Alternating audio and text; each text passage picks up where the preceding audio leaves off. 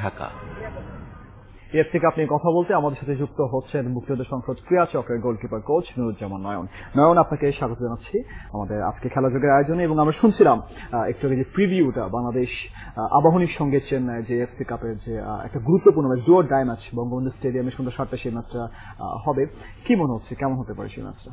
না, আমরা আসলে যেটা রিপোর্টে দেখছিলাম যে এটা আবাহনীর জন্য ডু অর ডাই ম্যাচ, কারণ এই ম্যাচে অবশ্যই আবাহনীকে জিততে হবে। যদি ড্র করে সেই ক্ষেত্রে আবাহনীর যে দুইটা পরবর্তী ম্যাচ আছে সেটা জিততে হবে, প্লাস অন্য টিমের রেজাল্টের উপর নির্ভর করে। সুতরাং এটা আমার কাছে মনে হচ্ছে যে একটা অলিখিত ফাইনাল। এবং আমি বলবো যে আসলে যেহেতু ডু অর ডাই ম্যাচ এবং ফুটবল অ্যাকচুয়ালি এখন পার্টিকুলার ডের ম্যাচ, সুতরাং আবাহনী যদি আজকে আবাহনীর দিন হয় এবং আবাহনীর ট্যাকটিক্স অনুযায়ী আবাহনীর প্ল্যান অনুযায়ী যদি খেলতে পারে তাহলে যেটা অসম্ভব কিছু না। ওকে, আমরা যদি ফার্স্ট লেগের কথাটা বলি, ফার্স্ট লেগে কিন্তু বাংলাদেশ আবাহনী কিন্তু তারা কিন্তু 1-0 গোলে কিন্তু হেরে গিয়েছিল, যদিও সেই ম্যাচে কিন্তু আত্মঘাতী গোল হয়েছিল। তো পারফরমেন্সটা আসলে কিভাবে মূল্যায়ন করেন? আবাহনী কিন্তু ফার্স্ট লেগের গেমটাতে কিন্তু খুব একটা যে দুর্বল খেলেছে তা কিন্তু বলা যাবে না। ঘরের মাঠে অ্যাডভান্টেজটা কি আসলে আবাহনীর জন্য কাজ করবে কিনা? অ্যাবসলিউটলি, আপনি ঠিকই বলেছেন। লাস্ট ম্যাচে আপনি আবাহনী এওয়ে যে ম্যাচটা ছিল সেখানে কিন্তু আবাহনী ডমিনেট করেছে এবং আনফরচুনেটলি একটা আপনার ওন গোলে হেরে গিয়েছে শেষ মুহূর্তে। এবং আপনি জানেন আবাহনী কিন্তু আমাদের দেশের ফুটবলে বরাবরই তাদের নিজের যে হোম গ্রাউন্ড বলেন, যে বঙ্গবন্ধু স্টেডিয়ামে, তারা কিন্তু অনেক বেশি শক্তিশালী। এবং যেহেতু এখানে নিজস্ব পরিবেশে খেলবে এবং স্পেকটেটরও আমাদের থাকবে এবং সবকিছু আমাদের ফরে থাকবে, তো আমার কাছে মনে হচ্ছে এটা আবাহনীর জন্য অনেক একটা প্লাস পয়েন্ট এবং সেই ক্ষেত্রে আবাহনীর জয়ের সম্ভাবনা রয়েছে।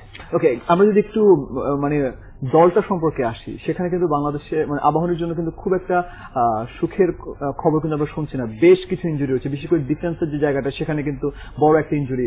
প্রথমে তপু বর্মন, তিনি ইনজুরি থাকার কারণে পরবর্তী বাদশাকে ইনক্লুড করা হচ্ছে, তিনিও ইনজুরিতে আছেন, আমরা সেটা শুনলাম। তো এই যে ইনজুরির সমস্যাটা কি কোচের জন্য খুব ডিফিকাল্ট হয়ে যাবে কিনা? না, অবশ্যই। আমি আসলে মারিওর সাথে 2 দিন আগে কথা বলছিলাম এবং তাকে আমি প্রশ্ন করেছিলাম যে তুমি এএফসি এই খেলা নিয়ে কি ভাবছো। তো সেও আসলে অনেকটা দুশ্চিন্তায় রয়েছে যে তার যে মেইন প্লেয়ার স্টার্টিং 11-এর তপু মতো one of the best defender বাংলাদেশের বর্তমান সময়ের জন্য, এবং ফাহাদ সেও ইনজুরি এবং আরো ইনজুরি প্লেয়ার রয়েছে, সেটা অবশ্যই তাদের জন্য একটা প্লাস পয়েন্ট, মাইনাস পয়েন্ট। কিন্তু সে বলেছে যে আমরা অবশ্যই এখানে চেষ্টা করব যে আমরা যাতে গোল কনসিড না করি, এবং আমরা গোল কনসিড যদি না করি সেই ক্ষেত্রে আপনি জানেন যে রায়হান অনেক লম্বা থ্রো করে, তো রায়হানের একটা থ্রোই কিন্তু এনাফ একটা 3টা পয়েন্ট আনার জন্য। সুতরাং সে টেকনিক্যাল যে বিষয়গুলো আছে সেগুলো নিয়ে বেশি কাজ করছে এবং স্পেশালি সেট পিস নিয়ে বেশি কাজ করছে, কারণ একটা সেট পিসেই কিন্তু একটা গোল হতে পারে। সুতরাং সে বলছিল আমি ওই দিকে মনোযোগ বেশি দিচ্ছি। তাহলে মানে পরিকল্পনাটা কেমন হতে পারে আসলে? এটা কি মানে কাউন্টার অ্যাটাকে চিন্তা করে যে ডিফেন্সটাকে সামনে রেখে অ্যাটাকে যাওয়া, এই ধরনের কোনো পরিকল্পনা নাকি অন্য ধরনের কোনো স্ট্র্যাটেজি থাকবে নাকি অল অ্যাটাক থাকবে?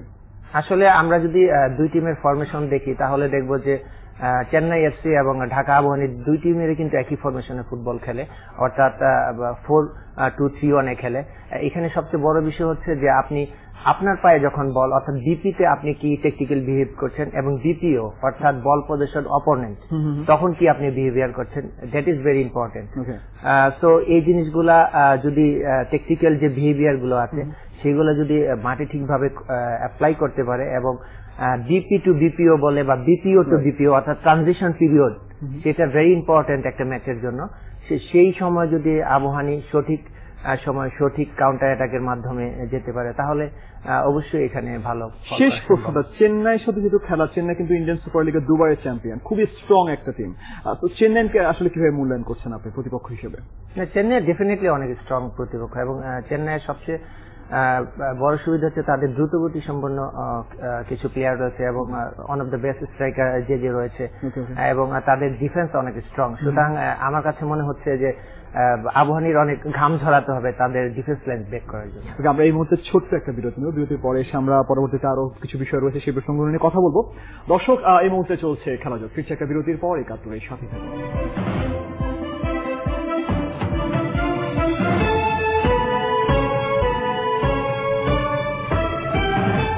আচ্ছা, একাত্তরে চলছে খেলাযোগ। আমরা কথা বলছিলাম এএফসি কাপ ফুটবল নিয়ে। আমাদের সঙ্গে যুক্ত রয়েছে নুরুজ্জামান নয়ন। নয়ন, আমরা একটু আগে এএফসি কাপ নিয়ে কথা বলেছি, এই মুহূর্তে একটু ভিন্ন একটা প্রসঙ্গ নিয়ে কথা বলবো। গতকালকে এই প্রসঙ্গটা নিয়ে অনেক আলোচনা হয়েছে, অনেক কথাবার্তা হয়েছে।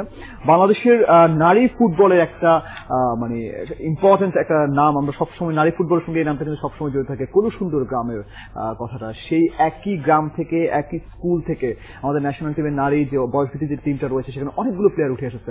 গতকালকে একটা অনাকাঙ্ক্ষিত ঘটনা আমরা দেখলাম যে তাদের যে স্কুলটা রয়েছে সেই স্কুলে কিন্তু তাদের যে অফিস কক্ষ সেখানে কিন্তু দুর্বৃত্তরা হামলা করেছে এবং আগুন দিয়ে জ্বালিয়ে দেওয়া, তাদের মেডেলগুলো আগুন দিয়ে জ্বালিয়ে দেওয়া হয়েছে। এই ধরনের একটা ঘটনা, কি বলবেন এই প্রসঙ্গ? এটা এই নিউজটা আমি পেপারে দেখেছি এবং এটা আসলেই দুঃখজনক এবং আমিও অনেকটা হতবাক হয়েছি যে কলসিন্দুর গ্রামে আপনি জানেন যে Sheikh Fazilatunnesa gold cup football টুর্নামেন্টে সর্বোচ্চ 3বার চ্যাম্পিয়ন হয়েছে।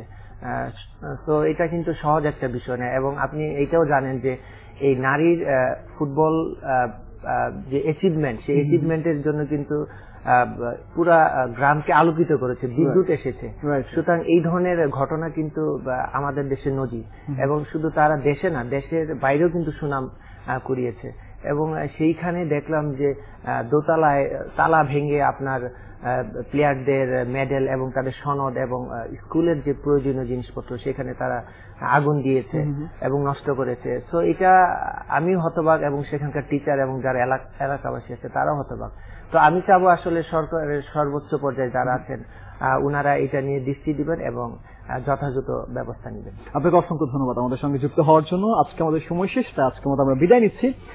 দর্শক, এই ছিল এখনকার খেলা যুগে। সরাসরি সংবাদ অনুষ্ঠান দেখতে থাকুন একাত্তরের ফেসবুক পেজ ও সাবস্ক্রাইব করুন একাত্তর ইউটিউব চ্যানেলে। সংবাদে থাকুন 71।